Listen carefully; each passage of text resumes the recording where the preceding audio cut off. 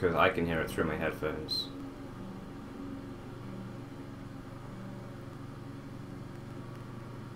Let me know. First ban going to Zoia. There's been a lot of Zoia and Illidan bans for the first ban phase in China recently. They just don't like dealing with these two heroes. There's the Illidan, slightly. How bad is it? I can ask him to stop, but this is probably going to be for like an hour. So, yeah, I'll get back to you guys on that one when chat catches up. Thrall first pick for Braveheart.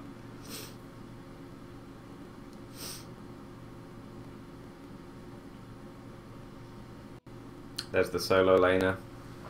Going to be battling against a Sagara or Azul or something from EDG, I would assume. Falstad and ETC are picked up first for EDG. Some global presences, which are also pretty valuable on this map, allowing to soak for as long as possible before flying to the temples.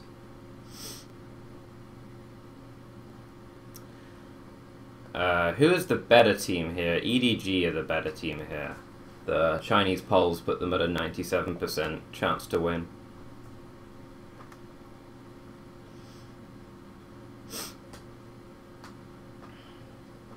And Braveheart Super rounding out with the Vala pick and Muradin. Muradin is understandable, he's a really good solo tank right now.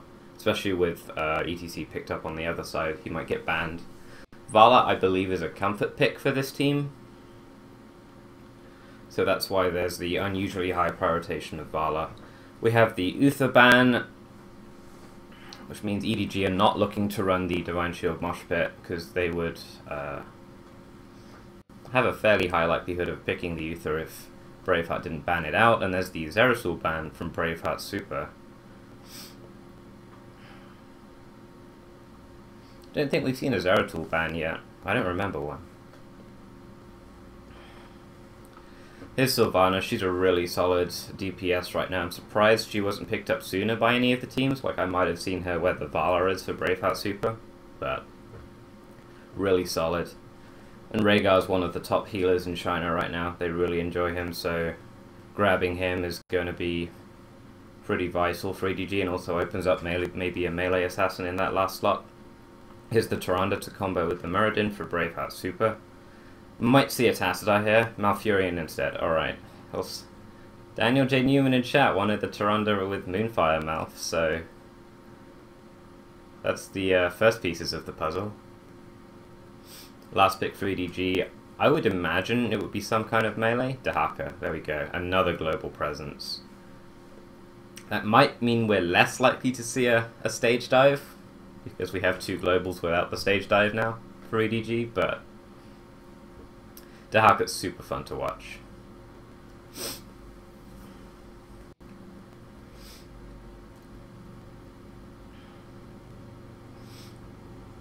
I'm very interested to see if any of Braveheart Super's supports, with the lawnmower again, opts for a damage heroic. Starfall is probably the most likely thing, but it would be so cool to see Twilight Dream. We've seen it once in Europe so far, in the Leicester regionals, but didn't work out.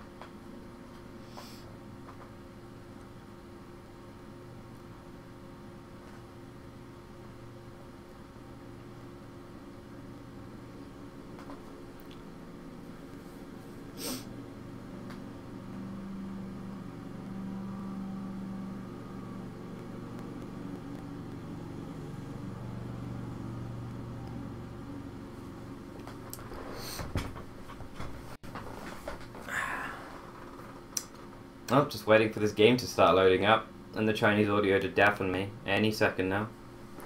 I'm ready. It's already pretty low. I think Dead Airing's talking about Sylvanas, yeah.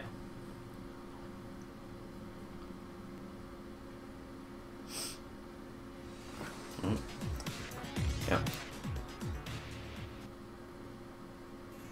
Trying to have remembered what their music button is.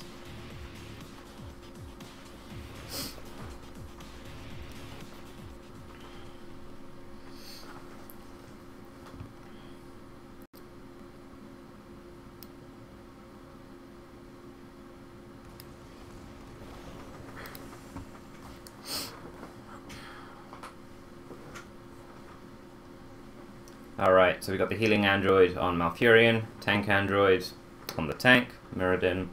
Death, the melee assassin, is going to be playing Thrall. Lemon on the Vala, who has not gone the Q build. Must be another Vala player who goes for the Q build. And someone else, was it CR on Tyrande? And I'm totally not going to have enough time to even introduce EDG. You guys saw that though. You probably know who EDG are.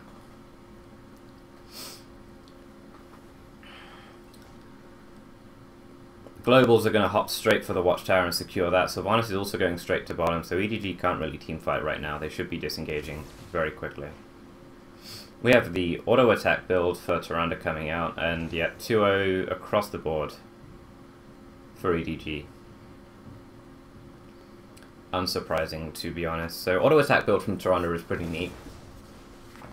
Probably going to be going for the Searing Arrows shortly afterwards on 4.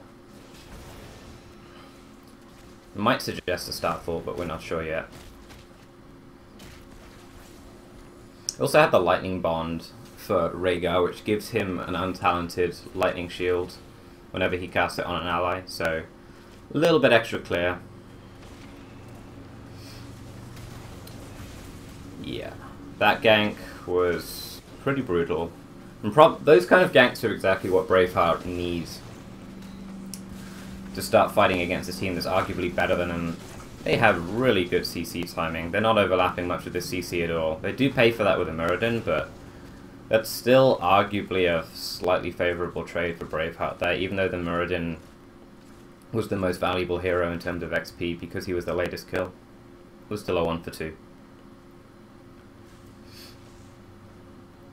The Dahaka has been opting for a variety of talents that the Dahaka players in China, but this one's been going for the more European/NA style with the move speed on 1. Normally you finish that quest up around level 16 to get that full 15% move speed. It's like EDG are going to be focusing on the top shrine, trying to get this Thrall kill. They will get it, really good drag. Dahaka's kit is just so good. So they'll be securing the top temple, poking lightly, annoying around the mid-temple, but EDG's goal probably shouldn't be this middle temple, but they are going for it. They rotated everyone down. They've got 5 people here looking for another kill. There's the Malfurion kill. Hey, Deb. So EDG went for the greedy play there, and it paid off for them. Normally teams are going to be like respecting the other team and saying, alright, let's just trade 1 temple for 1 temple and go from there. But EDG were like, no, we're the better team. We can force you off of the middle temple and just have 1.5's worth of temples instead of 1 temple each. But that does rely on them winning this second team fight here. But so far, Death is horrendously out of position and will go down, but the ETC does pay for it with his own life as well, so it's a 1 for 1 so far.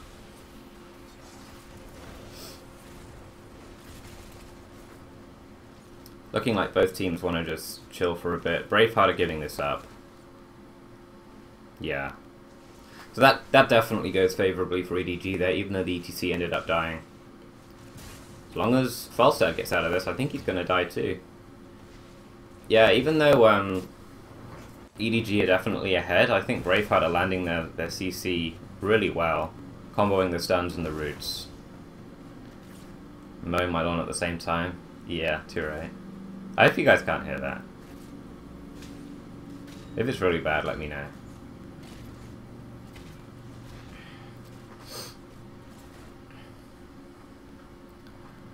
So we have the full Hammerang build for Falstad. He's got that extra range. That normally indicates that there's a key target in the backline he wants to poke down, as opposed to throwing more Hammerangs at the front line. So he's probably looking to throw that Hammerang out towards the Vala or maybe the Tyrande.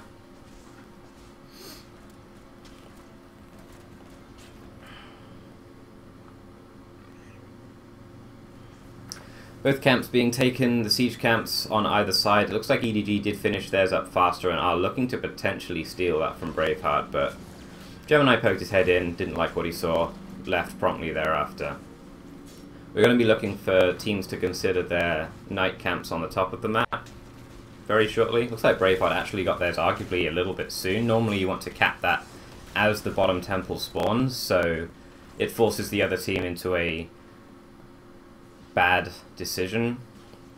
Do you want to fight for the bottom temple and leave the knights pushing, or do you want to clean out the knights and give up the majority of the bottom temple? But Braveheart capped their night camp so fast that EDG don't have to worry about that anymore.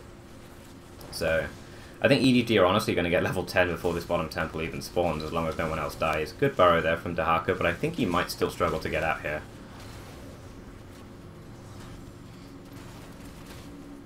Oh, the drag.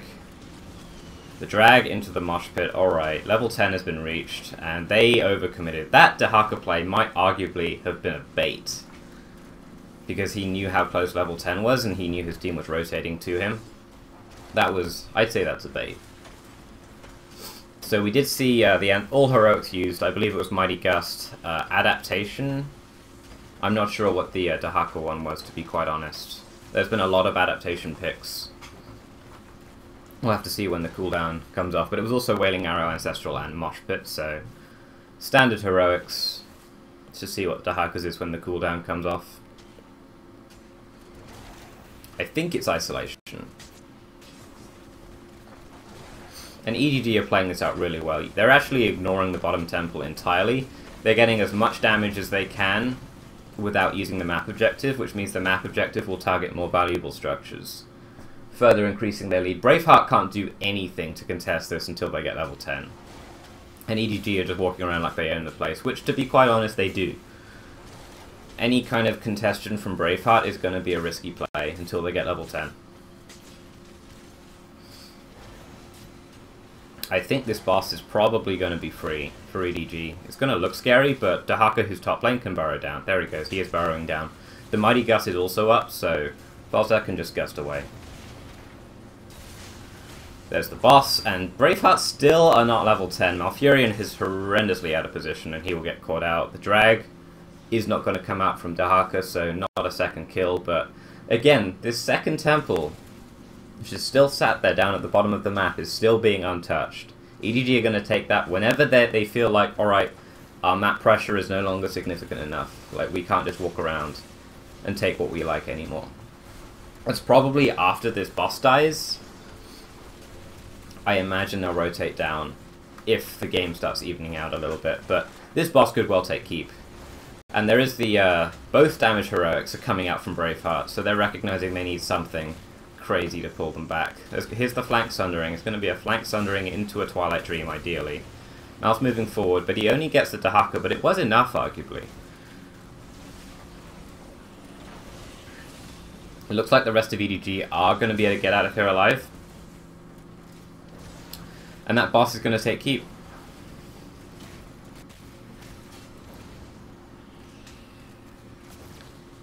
Oh, the owl. That owl. Okay. Well played. ETC does go in for the mosh pit, but I don't know if he has enough damage to actually capitalize on the mosh pit. Falstad goes for the risky fly there, because knowing he'll not be able to walk out of there alive. And Dahaka does show up. He might be able to get the thrall kill off of that, but this fight went very sloppily, I would say, for both sides. I think Braveheart probably made that about as good as it could have gone, which was still pretty bad.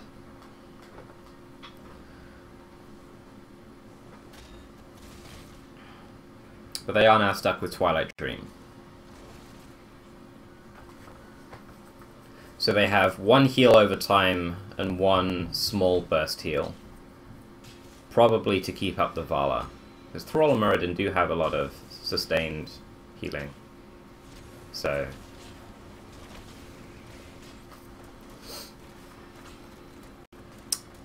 it was a good fight from Braveheart, but they still need level 13 before they can even think about contesting this shrine. And with the amount of globals that EDG have, they can soak for 16 during all of this and come down as soon as Braveheart hit 13 and decide they want to contest. So this is almost like a checkmate scenario for EDG. Braveheart are going to try and contest this without level 13, but they're going to need a miracle, I think. That's the start of the miracle, though. That's ETC falling pretty much for free, but it looks like Thrall will also go down as a cost of that. Tyrannus going to be next. That's a really good Mighty Gust. Pushing them all into the corner. Dahaka getting a lot of value off of his Dark Swarm. Sylvanas is going to be free to Windrunner her way around, and that's 4 for 1 so far. Muradin will be falling here as well. They might even go for core here. They have a reasonable amount of time to consider that. Okay, they're going to take the safer option. They're going to at least get like the well and the keep here. Thrall will be up in a few seconds, so they will have to contest with a Thrall with Sundering.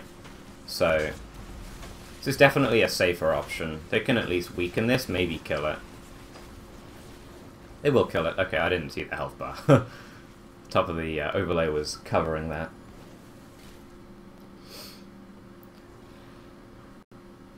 It's all almost snowballed from the fact that EDG had the confidence to take those first 2 temples right at the beginning of the game.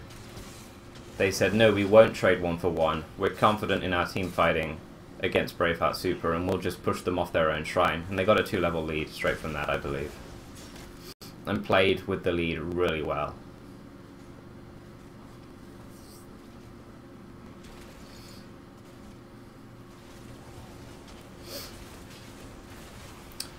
This level lead from EDG, it lets them play so aggressively. They're just stealing away camps. This is a Muradin they just blew up. They just blew up a Muradin with a CC lock. Like, things like that shouldn't happen unless you have a level lead. EDG are playing this really well so far. If I'm in Braveheart's position, you're looking for those kind of Sundering, Interwailing Arrow, like big heroic wombos. Or a boss throw from EDG. Something like that.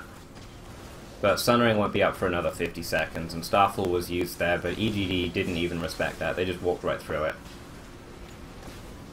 They might be able to take this third keep. There's the drag onto the Malfurion. Follow up Power Slide. Silence to follow up the Power Slide. He will get out with his life, so good attempt by EDG. Looks like they will be forced away here. I wonder if EDG are maybe thinking Thrall Sundering might be back up soon. The re-engage from EDG does come out now. The drag was attempted, but did end up missing. He didn't opt for any of the drag talents at level 16 instead for the rapid regeneration, so not sure why that is. I think that's probably one of the weakest talents at that tier. They're all quite weak, but the drag talents are normally the ones we see. And he's not exactly going for a tanky Dahaka style.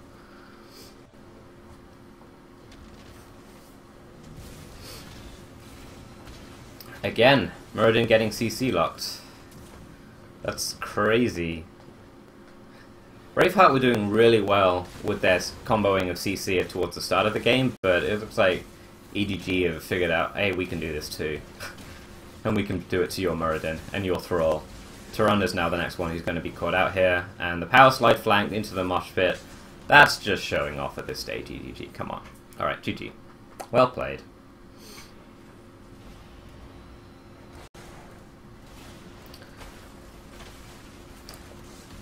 Tyrannus' damage numbers were pretty impressive there, 23,000.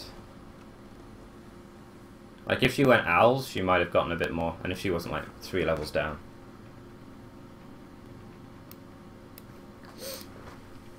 That's a hard game for Braveheart to lose, though. They clearly had a plan going into that. And they were just arguably outplayed from, like, level 5 onwards.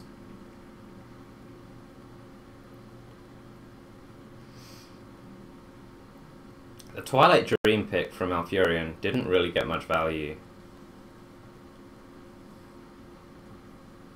There was the one use we saw during the defense or attempted defense of the keep, the bottom keep, but all it hit was a Muradin. Not a Muradin. Dahaka, I believe it was. One of the tanks. It hit one player, and it was one of the tanks, and they did die. But that was it. They're giving the MVP to SK4, who was the Falstad player. I would have given it to one of the tanks, to be quite honest. I think they had some really good stuns and drags towards the later part of the game. But there were also a few really good gusts. I mean, it's hard to pick out one player and just say, you are the best for this game. I think everyone played pretty well there from EDG. But I think the main thing to highlight from that game from EDG's point of view was how they used the Sylvanas.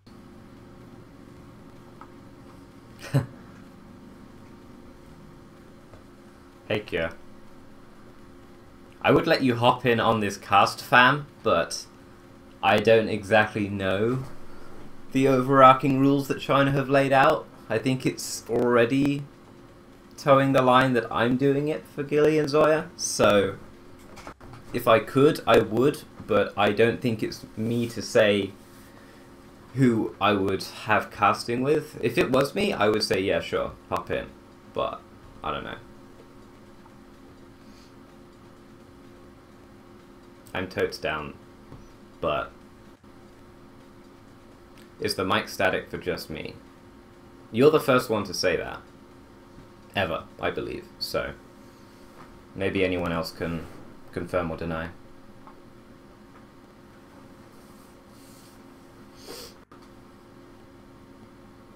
Bakery, you seriously rocket casting. Thank you.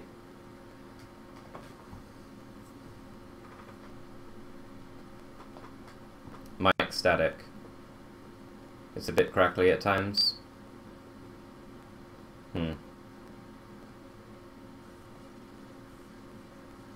Some popping of the mic. This is like literally the first time I've ever heard this since I've had my mic, so I am unsure what sound you're hearing.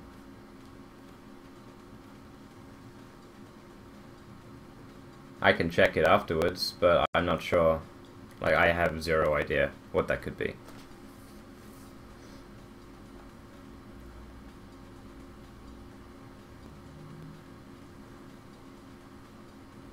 It would be something that changed between Friday and today.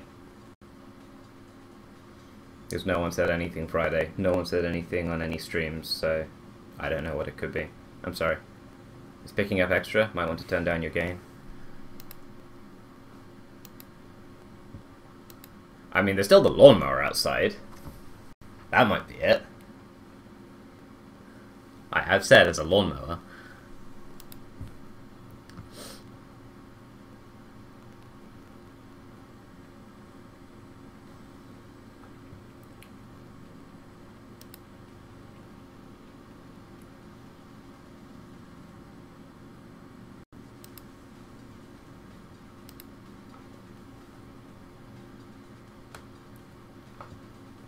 Can't hear the lawnmower. Alright. There's an NA qualifier, which is part of the reason why I'm casting this, so Gilly and Zoia can sleep for the NA qualifier. I don't know the start time. I know it will be on this channel as well as Jake's and a couple of others. I don't know the start time. I'm assuming 10 AM Pacific, but I'm not sure the time. 10 AM Pacific, alright. Well, yesterday we had Lily, Murky, Hammer, all sorts of stupid picks. Today we've had DPS Malfurion, and that's only game 1. I'm ready for game 2. Look out for Team Blaze. I will always look out for Team Blaze.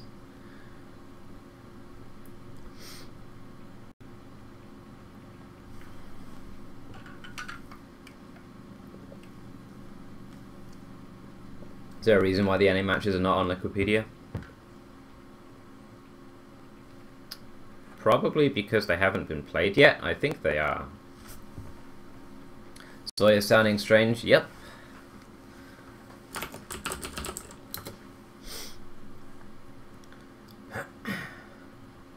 Second pick will be EDG's pick of Battlefield of Eternity. It's interesting that EDG are getting the map picks here. I think it's the loser of the last one chooses who gets map pick and who gets first pick. But the map pick for EDG makes total sense. Like, if you're a better team, and you pick Battlefield of Eternity, you normally win pretty quick. Like, if you know how to control the map, get the first two immortals, you normally can just win even off of the second or third one. First ban's coming out. Again, we've been seeing a huge amount of Zoia and Illidan bans. Zoia especially so on this map because she has a huge amount of siege damage to go onto those immortals. And that was who Braveheart banned last time, but they'll be banning the Sylvanas. That's interesting to see. Sylvanas has been first picked a lot on this map because of her strength pushing with the map objectives. Pushing with any kind of monster on these kind of maps with a Sylvanas just increases the value of that map objective so much, like all the way back to Haunted Mines, but now people are doing it on this map, Infernal Shrines, Tomb of the Spider Queen. Now that Sylvanas has gotten a lot more strength, she's picked a lot on these maps, so interesting first ban. It makes a lot of sense. Illidan being banned as well. It's a very common first ban, people just don't want to play against him. It does open up the Zoia for Braveheart if they would like to pick that.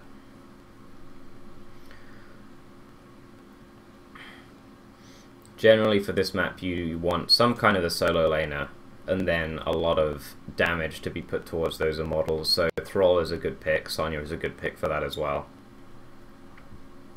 Both satisfy both of those roles, so EDG will need someone to combat the Thrall or someone who could gank the Thrall.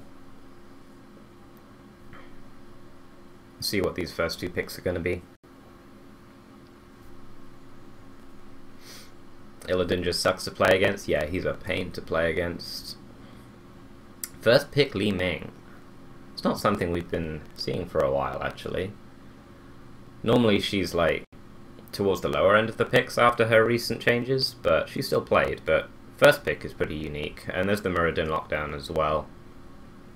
They just want to secure that tank as fast as possible. I believe that's what they did last game as well, unless I'm mistaken. No, they didn't. They picked the ETC pretty fast, but they still picked their tank before second bans.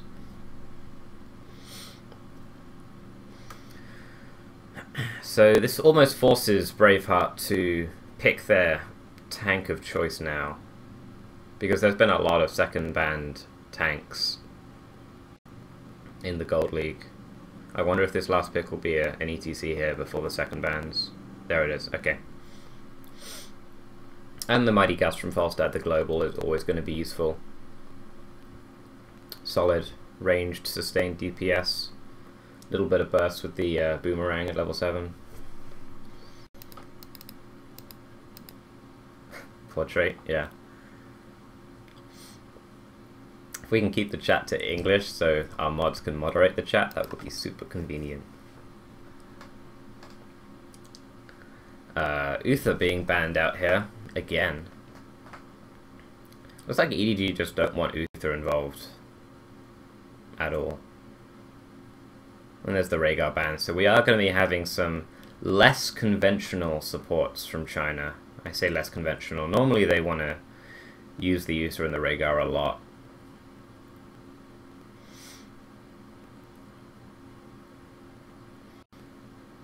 There's the Kharazim being picked up for EDG, and the Tassadar. Okay. That's interesting.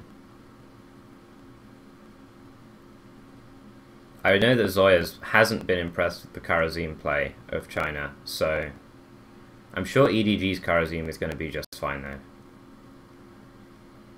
I wonder if they're crazy enough to try Iron Fists for that extra siege damage on the Immortals.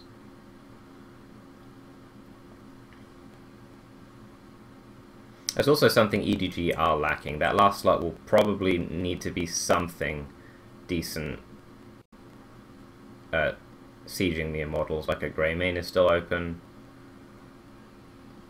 Braveheart, come on.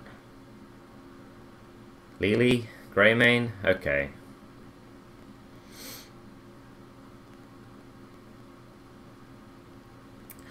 Well, the Lily will be able to blind the Kharazim, I suppose.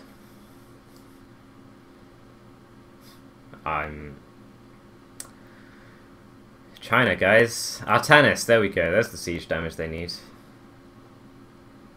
Artanis also has pretty amazing synergy with Tassadar's shielding. If you can alternate the shields from Artanis' shields, and then when Artanis' shields die, Tassadar gives him a shield, and then the Tassadar shield buys him enough time for the Artanis to get his shield back, and hopefully that's just a never-ending cycle for the EDG team. Lily is the white flag surrender of heroes. Yeah, I could see that. Artanis with his level 1 siege talent is pretty good. Yeah, this is probably Artanis' best map. If you pick amateur opponent at 1, you also have the option of increasing that damage with abilities like follow through and triple strike, if that's your kind of thing. Also, in theory, the Chrono Surge at 4 would help out your siege.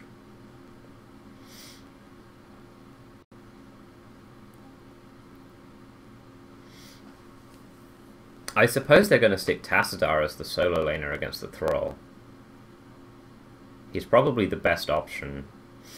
He was always one of the old school solo laners that you'd stick against a Zagara. Before Thrall got his scaling change, you'd use Tassadar into the Zagara. Also, what's up with your mic today? I'm not sure. People keep saying something's up with my mic. Like, I can restart the stream or whatnot, but I haven't changed anything since yesterday, or since when I last streamed, so I don't know.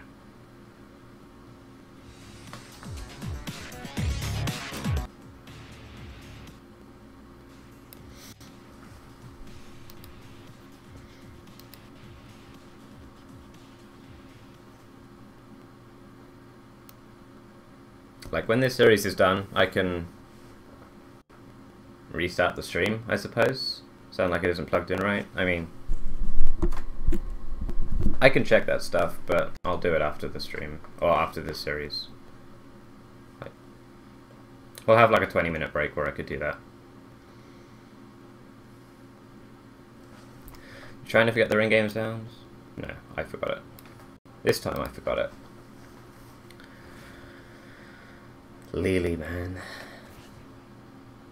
Also, we have auto attack Volstad picked into a map where there are only 2 lanes worth of minions, so that's a unique pick. We won't be seeing the Iron Fists from Karazim, but we will be seeing the amateur opponents predicted for the Artanis, so that's something.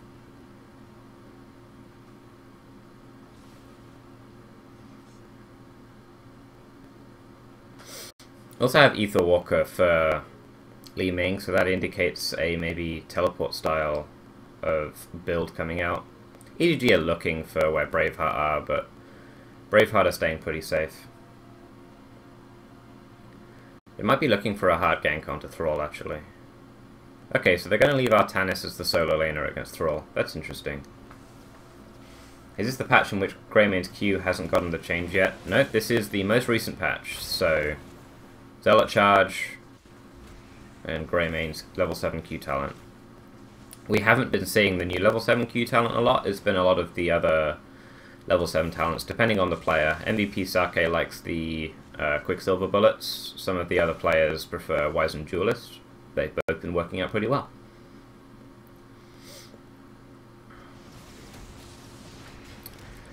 Braveheart are looking for some kind of pick with their ETC, but it looks like that's not going to happen. EDG, on the other hand, are looking for this gank onto Death as the Thrall player. Gemini being so patient. Looks like he's giving up. He's going down.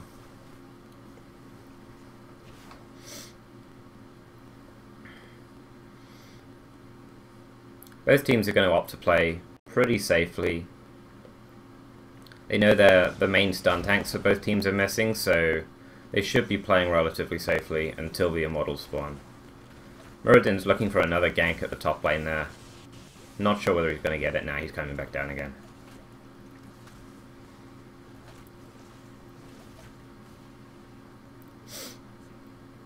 It'll be interesting to see who attacks and who defends first. Normally you just go straight for attacking if you think you have that high siege potential, which it looks like Braveheart are trying to do here. They have that Greymane, which is really strong on this map. They have Falstad as well, who's reasonable, and Thrall, who's also really good, but turns out Artanis and Li Ming are going to be just enough damage up there, combined with the disruption from the remaining EDG players, so EDG getting a slight edge going into this first phase. I wonder if they're just going to opt to race again. Li Ming is going to go put some damage, and it looks like the remaining 4 players are going to wait. Karazim's moving over now as well. Artan is also moving over. I think EDG need to get out of there and just... They have enough of a lead now. I think they can just focus down Braveheart's Immortal, and I think they'll win this pretty handily. Yeah.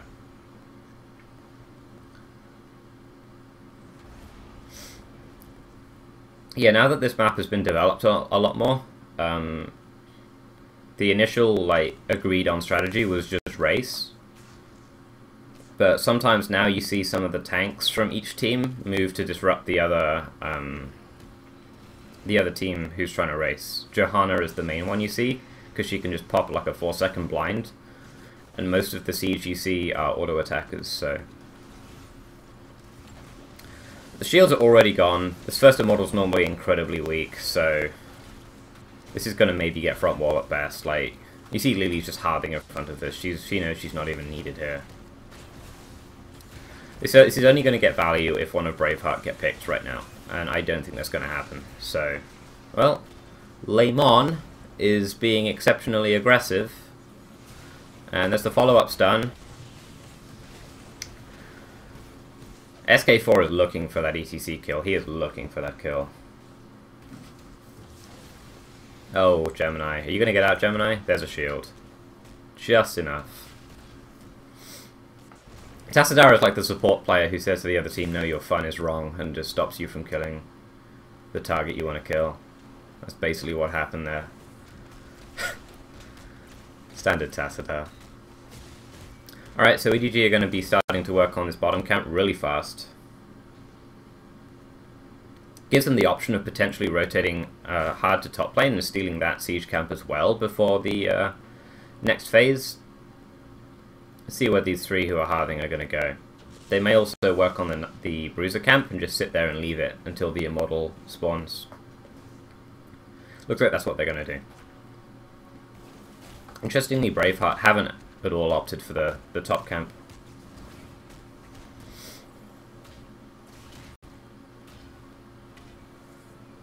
Yeah, that Greymane and Falstad kill, I'm not sure those should have happened, really. That's more Braveheart giving EDG the opportunity and EDG taking the opportunity. I think EDG are going to be able to get out of here alive. Should be okay. Yeah. The prescience from... Well, not prescience, but the dimensional shift from Tassadar is going to be enough. The move speed from Karazim's Breath of Heaven. And they can get out of there just fine. And, yep, EDG do find the time to steal that top goat camp as well, so even though they maybe capped the bruiser camp a little bit early, they will have that pressure still in top lane. Death was really vulnerable there for a moment, but it looks like Artanis did overcommit to that kill and will fall. Li Ming also nearly fell for EDG, so she will have to go and at least tap, and this probably means Braveheart just win the first phase.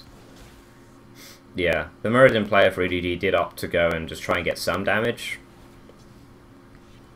But well played there by Braveheart. Making it a series. It's like ETC is looking, trying to bait. He's coming around for a flank now. Is he going to get it? Yep, there's the Karazim pick. One Radiant Dash. He still has another Radiant Dash, so Karazim should be able to get away here. Greymane, on the other hand, he will be able to get away as well. Lily heals, they're on point, apparently. Fell asleep on the Q button just long enough.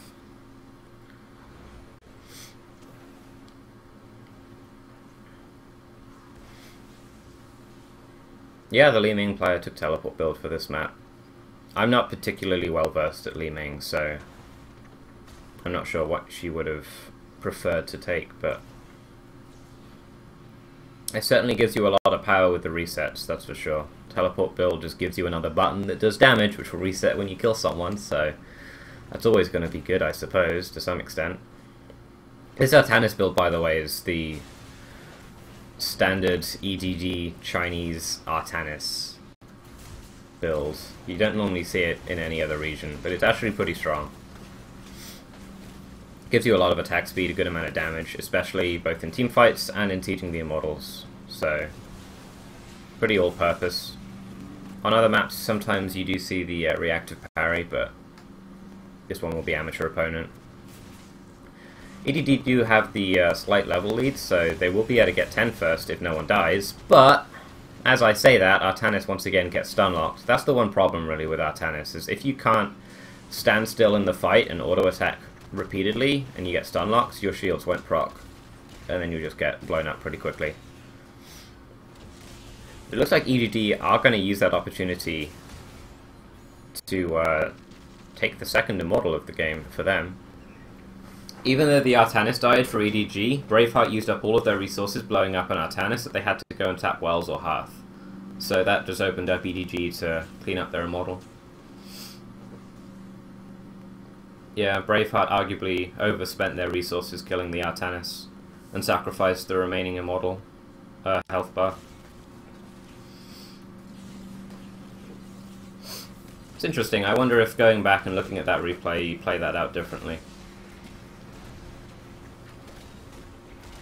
But this does give EDG level 10. They do have 7-sided strike instead of the Divine Palm and Wave of Force. Otherwise, heroics are looking relatively standard for EDG.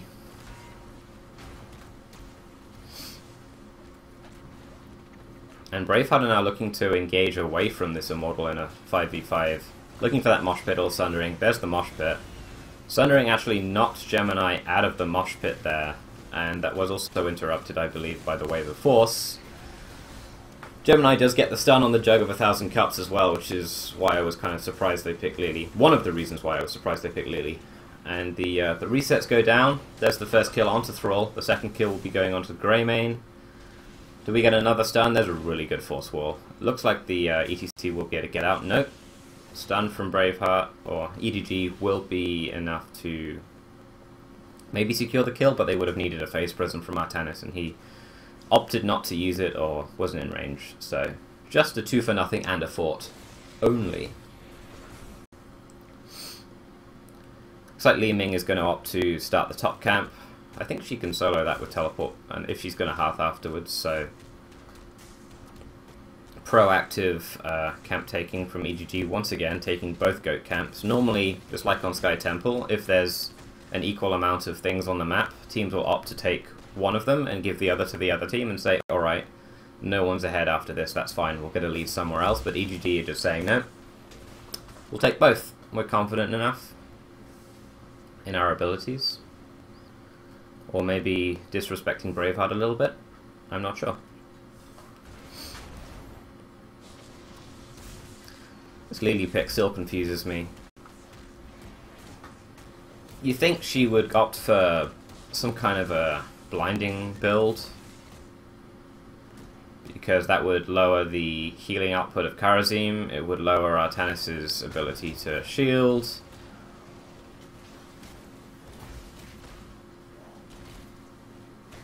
I'm not sure. I have no explanation for this Lily.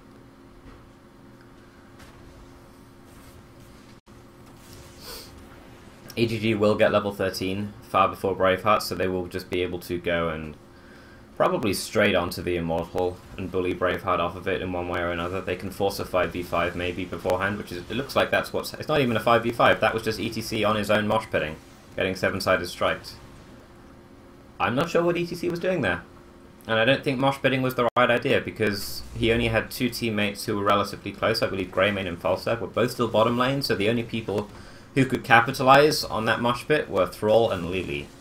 So even if you're going to die there, I don't think the mosh pit was useful. But this does open up EDG to probably get a fully shielded Immortal here. Like, ETC has already respawned, but... yeah. That mosh pit was certainly not worth. I don't think even EDG can... Oh no, looks like Li Ming will get stun locked. There was some pings going down onto her, looking like she wanted to be focus fired by someone, but... yeah, you just even EDG are confident enough to fight underneath Braveheart's own immortal. They just took a 3-0. This Lily is running the wrong way, so this will be a 4-0 and a fully shielded immortal. This might even just straight up be game, to be honest. This may be game over. There's no way the keep doesn't die. Like, either I think you just push with it as EDG, and that's what they will be doing. They will be hearthing for a couple of their characters. The rest of them are just saying, well, I have a well, that's good enough. I honestly think that may be game. The keep should die. That much is for sure. Thrall is setting up for that miracle sundering. No, he's moving back now. If you're in EGG's shoes right now, I'd be asking myself, like, how do I lose this game? And it looks like everyone who's vulnerable to a flank sundering is moving as far away from where that flank sundering could theoretically come from, which is that top bush. If Thrall is in that bottom bush, then he's so overexposed that he can just be turned on. So the only way they can flank is from that top bush, and Artanis is going to go check that. So there's the sundering, which actually misses everyone. It may have hit the Artanis, but Artanis is still alive. Artanis holds for now. And Braveheart are trying to take the fight away from the immortal. They know the keep's dead regardless, and that's actually a pretty decent mosh pit, I suppose, given the situation. I mean, it was still horrendous. I don't know. They still have... The immortal's only just lost its shield, so I think that's still game. That flank sundering, I think, needed to actually hit someone. Maybe I'm asking for too much, but it missed. Alright, that's game. False Side is flying somewhere. Oh my god. That was incredibly one-sided. I would have expected that kind of comp from the original Braveheart and not Bheart.S. Maybe Bheart.S going downhill as well. But it's cool to see Artanis working out so well. I hope it's not the skill difference that is making Artanis work so well. The level 1 talent for Li Ming on this map? Yeah.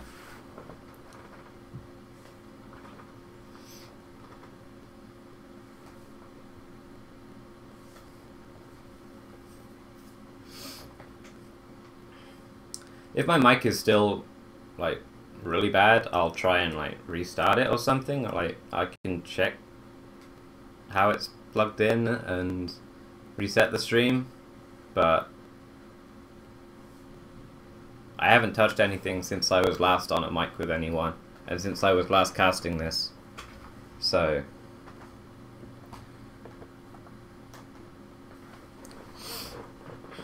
yes, EDG destroyed this series. Was not even close.